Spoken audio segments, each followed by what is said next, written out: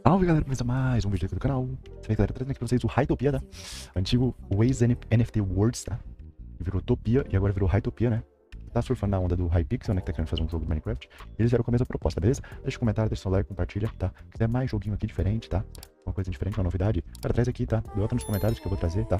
Teve um inscrito que pediu pra trazer um sobre jogos de tiro, mas jogos de tiro NFT. Eu já tô procurando jogos de tiro NFT pra trazer aqui pro canal, né? Eu acho que estejam pagando. O melhor do momento, infelizmente, ou felizmente, né? Muitos, é o Arsenal, né? De tiro. Mas eu tô dando uma olhada em outros, né? Eu olhei o Wave.io e o LOOTBOX. Realmente vou estar trazendo aí também durante esta semana. Esta semana aqui eu vou estar trazendo 2 vídeos no YouTube, tá? Trazendo 2 vídeos por dia. Para dar uma testada. Próxima semana nós vamos voltar normalmente com um vídeo por dia, tá? Tô um pouco atrasado com a produção de vídeo aqui. Eu tô testando alguns outros jogos novos e também tô bastante focado no Arsenal, tá? Tá vendo alguns vídeos muito bons no Arsenal aqui pra vocês, tá? Eu vi que ele tá dando melhorzinho aqui no canal, como a gente sabe, né? Eu tô fazendo conteúdo e eu preciso monetizar o canal, né? Também, tal, criar uma comunidade legal aqui e tal. E por isso eu tô trazendo mais vídeo de Arsenal. Tá, enfim, recado dado, vamos pro que interessa.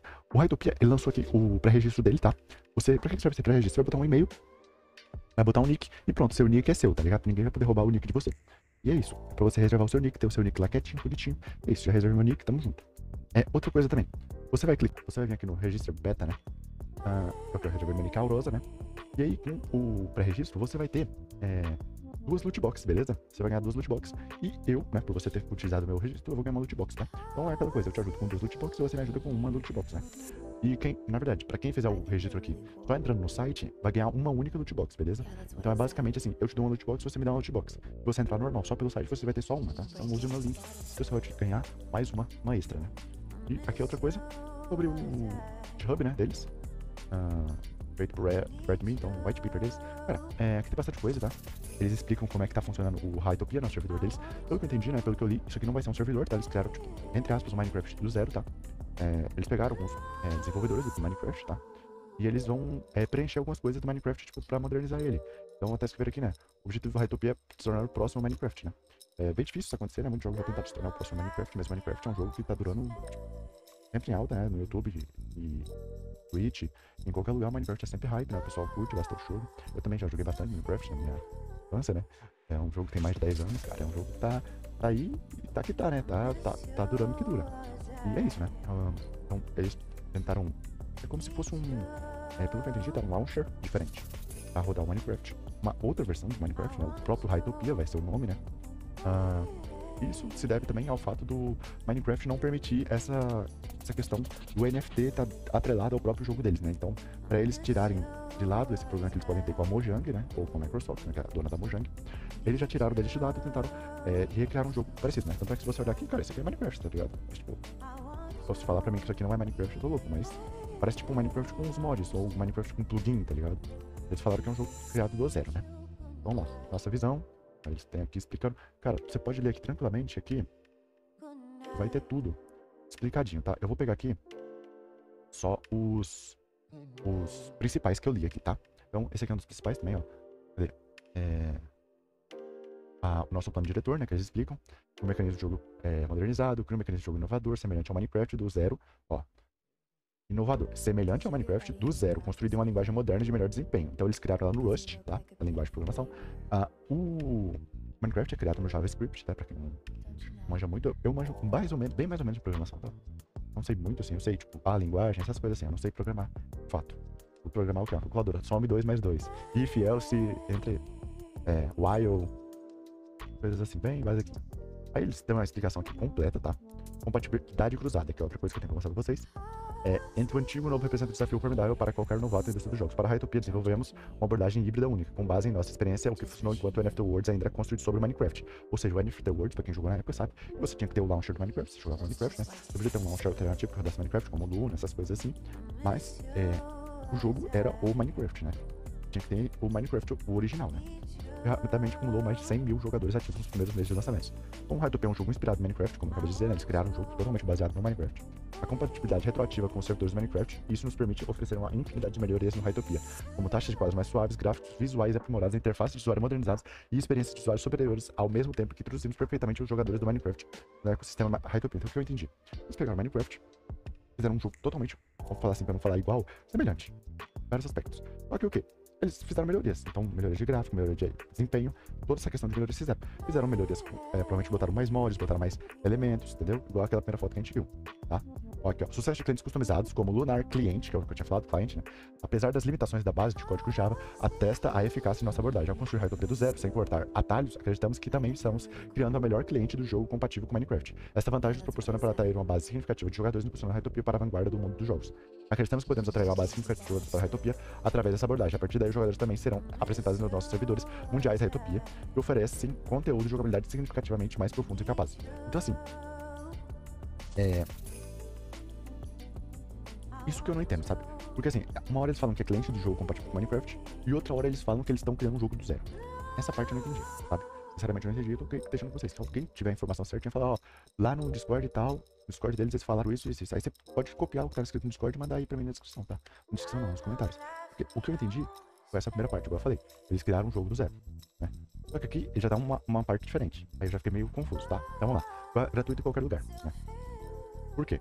O Minecraft, pra quem não sabe, o Minecraft você tem que pagar ele. Pra jogar o original, você tem que pagar. Você que você joga pirata, né? Mas então aqui eles fariam que eles teriam um Minecraft pirata ou vai ser um jogo do zero. Estamos aproveitando a tecnologia de pontos para criar um jogo que não só seja acessível a qualquer dispositivo. Ó, aqui já falando que é um jogo. Então ali falou, em cima falou que é um cliente, aqui já falou que é um jogo, antes já falou que era um jogo. Pra mim, pelo que eu entendi, é um jogo.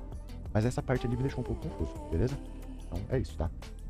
Embora jogarem todos os servidores HYTOPIA seja gratuito, é crucial mencionar que os jogadores que buscam competitividade retroativa com servidores Minecraft antigos legados favoritos por meio do cliente do jogo HYTOPIA devem vincular suas contas Microsoft às suas contas HYTOPIA. Ah, tá.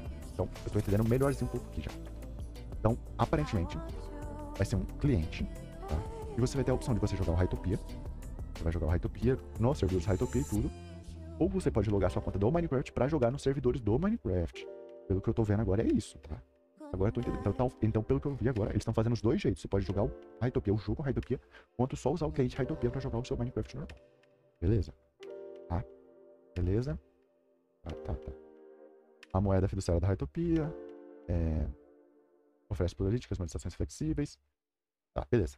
E eles estão aproveitando as deficiências do concorrente. No mundo de jogos, especificamente da comunidade de criadores de jogos existentes como Minecraft e Roblox, identificamos lacunas gritantes que permaneceram não preenchidas durante anos. Por exemplo, os criadores há muito solicitam melhorias como a capacidade de criar objetos em movimento, suporte original para modos de jogo, personalidade mais extensíveis na versão baseada em Java do Minecraft, as políticas de monetização aprimoradas. Mas essas chamadas não foram ouvidas por quase nenhuma década, tá? Então, basicamente, aqui eles estão falando que eles vão aproveitar que os outros não estão ligando, né, pros criadores de conteúdo, não, pros criadores de conteúdo pro jogo, né? Então, aqueles que criam mods, essas coisas assim. O Minecraft mesmo não liga muito, ele nem gosta dos mods, né? Tanto é que se você for ver o tanto de mods de Minecraft que tem, e o Minecraft poderia implementar no jogo, simplesmente não implementa, né? Mas, enfim, não estamos aqui pra falar sobre isso. Vamos aqui para o próximo passo, beleza? Então vamos lá, aqui captura de tela e de desenvolvimento. Então aqui temos umas fotinhas, primeira imagem, tá? Comprei bonitinho, né? Pode ver aqui. Aqui temos outra imagem, a vaquinha, o mundo, cara. É literalmente um Minecraft com shaders, né? Diferente. Shaders não, Minecraft com uma textura, né? Diferente. Aqui um outro mob. Cara, isso aqui pra mim é um Creeper, né? Creeper modificado. Tudo bem. Aqui tem 3 imagens, poderia ter bem mais imagens, né? Mas tudo bem. Aqui tem uma visão geral da plataforma, né? Variedade de recursos, tá? Uma plataforma independente de jogos, desenvolvedores inspirada no Minecraft, HYTOPIA prioriza a compatibilidade com versões anteriores e paridade de recursos. Nosso cliente compatível com o protocolo permite taxas quase mais suaves, gráficos aprimorados, superior em Minecraft e HYTOPIA. Então, pelo que eu entendi, é igual eu falei, né? Eles vão ter um cliente, você pode jogar Minecraft, tanto o HYTOPIA. Jogar os dois. Tá? E eu vou deixar na descrição, né? Pra vocês lerem tranquilinho, tá? Cara, deixa eu ver o que mais que tinha aqui. Que eu queria mostrar pra vocês. Ó, a net tá no pau. Voltou aqui. Não sei se foi minha internet ou se o site tinha caído, porque eu fui acessar outra coisa que tava seguindo normal. Enfim, aqui tem a visão geral do desenvolvimento, né? Tudo que eles vão ter também. E, cara, vocês podem dar uma lida, tá? Vou mostrar só o mais importante mesmo que eu achei, tá? Então, aqui, a última parte aqui. Tá no monetizar, tá? E, peraí, tinha mais um negócio aqui. Que era quando saía o jogo. Eu não sei se era aqui que eu tinha visto isso. Se eu não me engano, ele tá pra 2024, tá? Ele não tá pra este ano pra sair, tá? É somente em 2024. Mas eu não lembro onde é que eu li isso. Cara, se vocês verem certinho, pode deixar nos comentários também, tá? Se eu não me engano, eu tinha visto pra 2024 escrito. Cadê nosso plano de diretor? Será que tá aqui? Não, aqui só fala da... Apoio criadores, aproveite. Aqui não fala. Então, geral do desenvolvimento. Vamos lá, vou mostrar aqui a última parte. A última parte que eu vou mostrar é que eu achei mais importante, assim, olhando, né? Era do mercado de itens, tá? O mercado de itens vai ser... Basicamente, você vai, tipo, comprar, vender e trocar itens cosméticos feitos por criadores, como roupas, acessórios, etiquetas, personalizados, emotes e muito mais. Então, basicamente, a monetização do jogo não vai ser, tipo, questão de token, né? Pelo que eu entendi. Você só vai trocar itens. Só que esses itens vão ser pelo próprio token do jogo, né? Então não vai ser por um token externo, né? Não vai trocar recompensa de jogadores no jogo, oferecer jogadores itens no mercado como recompensa por conquista, bloqueio de funções ou alcance de determinados marcos. Vender itens de preço fixo, liste itens individuais para compras diretas e preços definidos por você. Jogadores podem comprar itens com um clique. Então, basicamente, pelo que eu entendi, vai ser, tipo, você vai jogar, né? E vai ganhar alguns tokens, né? Alguns itens no jogo, né? Como se fosse um craft, né? Assim como funciona lá no Sunflower, né? Você provavelmente vai jogar, fazer missão, vai ganhar os itenzinhos e esses itens você pode vender ou ficar com eles pra vocês, né? Ofereça caixas de saques, venda caixas de saques aleatórios contendo um conjunto variável de itens, você controla a distribuição de raridades e os preços das caixas. Selecione pacotes ou pacotes fundamentados com um conjunto pré-determinado de itens ótimos para descontos e lançamentos temáticos. Então, isso aqui vai ter as vendinhas de itens dentro do jogo, né? Marketplace, aqui, ó. Isso aqui provavelmente é a parte do launcher deles, né? Ó, tá bem bonitinho, bem chiquezinho. É o preço, gráfico, as listagem com preço. Mais barato é esse primeiro aqui, 825, 825. Próximo é 830, 830 também. Se quiser pagar mais caro, já pode comprar ali. Acessível em qualquer lugar, os jogadores podem acessar e interagir com o mercado em várias plataformas e dispositivos, inclusive o jogo, esse aqui, no navegador, provavelmente, ou por meio de um aplicativo móvel. Ok. API, visão geral do desenvolvimento, transação sem atritos, os jogadores podem descobrir, comprar itens sem sair do jogo, ou precisarem inserir novamente os detalhes do cartão de crédito para cada novo servidor no mundo do qual comprar itens ou conteúdos. Ok. Então, aqui tem a receita, né? Você ganha uma receita secundária, você ganha uma porcentagem de royalties quando o jogador revende seus itens. Por exemplo, o jogador A vende um item ao jogador B. O jogador A recebe 9 e você recebe 1. Ah, tá. Então essa questão aqui, provavelmente, eu fui o criador do item, eu fui lá e criei ele, né? Então provavelmente não vai ser igual ao Sunflower, vai ser diferente. Eu criei um item, né? Outro ecossistema, no caso. Eu criei o item, por exemplo, eu criei essa lulinha aqui, né? A lula não, é um polvo. Eu já tinha esquecido o nome. Octopus. É um polvo, eu criei esse polvinho, né? Aí esse polvinho, eu vou lá e vendo. Eu pego esse polvo, vendo, né? Alguém, e como fui eu que criei, sempre que essa pessoa vender pra outra, eu vou ganhar uma porcentagem. Então, era isso, tá? E aqui você vai fazer seu pré-registro, tá? Vai ganhar uma caixinha extra dos lootbox. Instantaneamente, eu já ganhei minhas duas lootbox, tá? E aqui no canal do YouTube deles tem a explicação completinha, tá? O problema dela é que ela tá em inglês, né? Mas se vocês souberem inglês, podem ler tranquilamente, Não souber inglês também, você pode vir aqui e ficar olhando o que ele tá passando, que ele tá explicando aqui, bem tranquilinho. Tu pode pausar, pegar um tradutor pra traduzir, entender.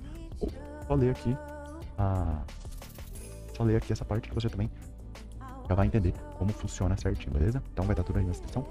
Espero ter gostado do vídeo. Deixa seu like, comentário, compartilha e até a próxima. What? Bro, what are you talking about, man?